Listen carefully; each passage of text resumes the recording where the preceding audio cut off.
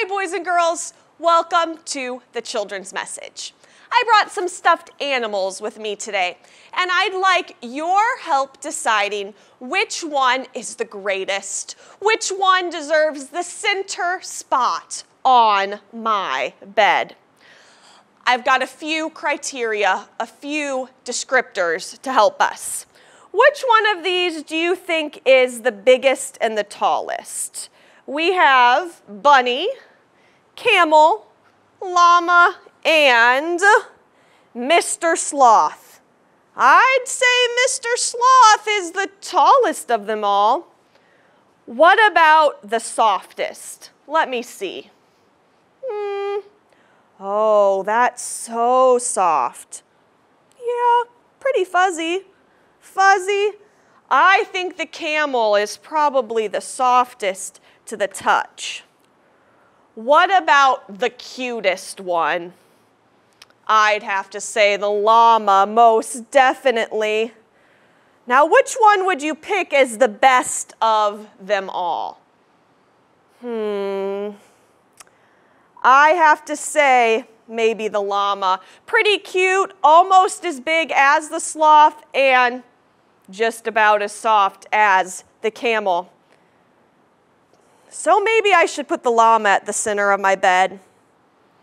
But there's one we've kind of forgotten all about as we voted. It's the bunny. I think actually, even though the bunny is worn out, a little dirty and not so soft, the bunny is the one I would put at the center of my bed. Not because it looks the best, or it's the softest, or it's the biggest, or it's the cutest, but just because I love it. This bunny was given to me on the day that I was born. Today, the disciples asked Jesus a question: who is the greatest? They want to have a special spot with Jesus. They even fight over it a little bit. Who is the greatest? We know the greatest is Jesus. He lived a perfect life. He sacrificed his life for us. He conquered death so that we can rise again and celebrate heaven forever. Jesus is the greatest by far. He loves us and we love him.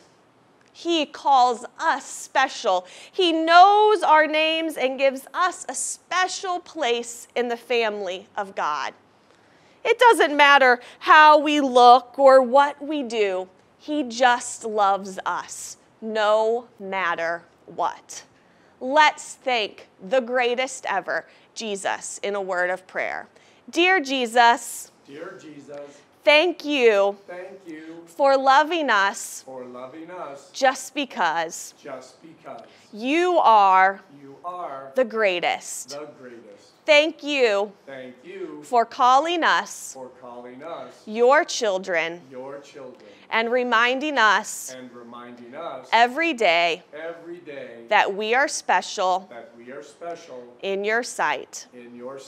In Jesus' name we pray. Amen.